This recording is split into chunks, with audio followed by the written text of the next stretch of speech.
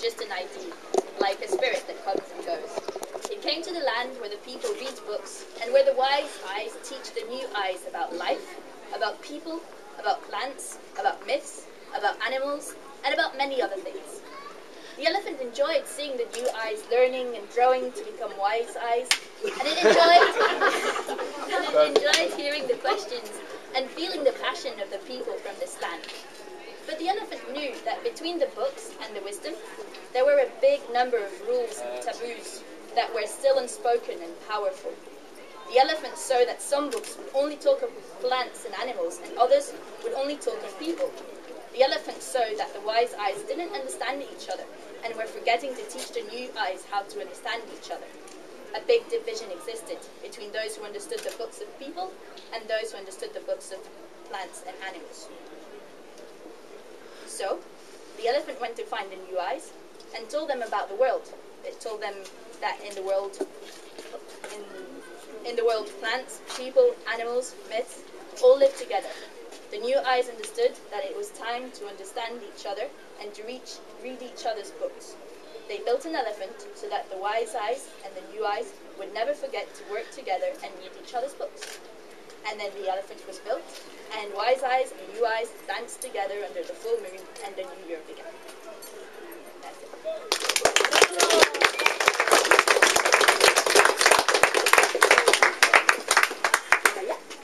And Adam is also going to give his... Rather more literal interpretation. Yeah.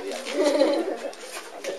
Firstly, if anyone misses out on any of the superfluous verbosity, don't worry, it's all going up on Moodle. Fundamentally, the elephant is a symbol and a metaphor. I'm sure many of you are familiar with the saying, the elephant in the room, a major issue in a situation that no one talks about. In this context, the matter at hand is an intrinsic area of conflict between anthropology and conservation, two schools that share a department here at Kent. The primary objective of anthropology is to understand other cultures, with their respective traditions, values and morality, forming part of a holistic framework that defines their identity.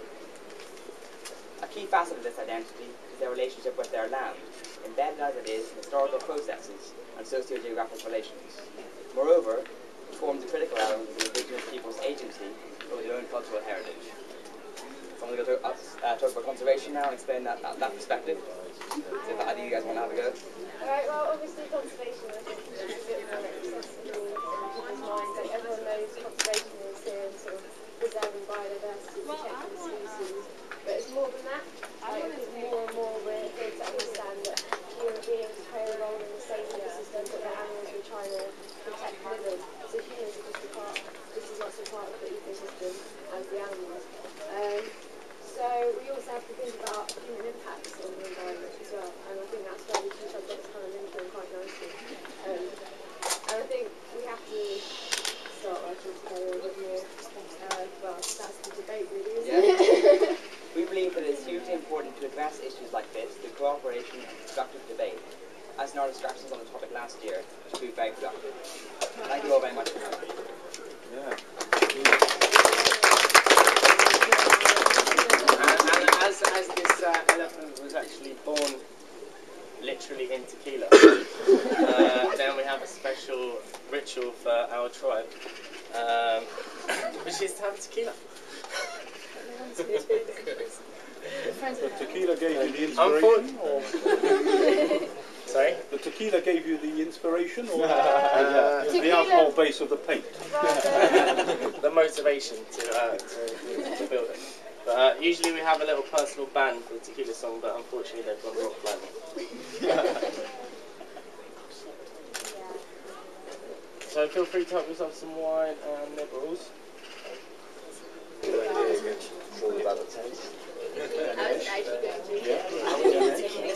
Should we just sing it? I have to. Yeah. Okay. Wait, is everybody ready? Join in. Okay, 1, 2, 3,